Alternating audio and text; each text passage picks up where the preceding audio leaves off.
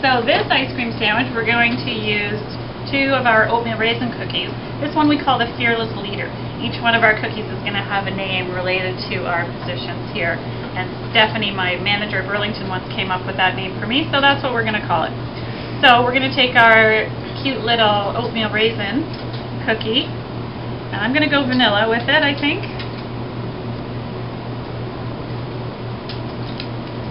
Nice dollop on there. Okay. And then I think I'll just pat it down a little bit because I'd like to put a special treat inside, because as one of my girlfriends once said, if it isn't chocolate, what's the point? And not that I necessarily disagree, but I still think these chocolate covered raisins might be fun for a little chewy chocolate hit in the middle. So we'll do that.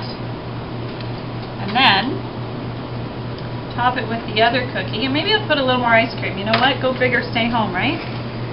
So we'll do that. Oh, look at that. Oh, broken scoop. Nothing says live TV like a broken scoop. Alright, so that's going to stick. And then we're going to use this yummy topping. This we use in our cinnamon sour cream coffee cake that you may or may not have tried. If you haven't, you ought to. So we're going to put that around the edge. And you tell me if this doesn't look awesome. How's that for your next barbecue? Should I bite it? Yes. I'm gonna. Gotta find a good bite here.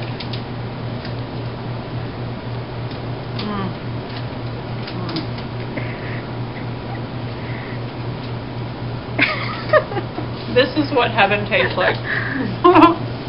Alright, next up, either the socialite, who is our social media girl, or our derby girl.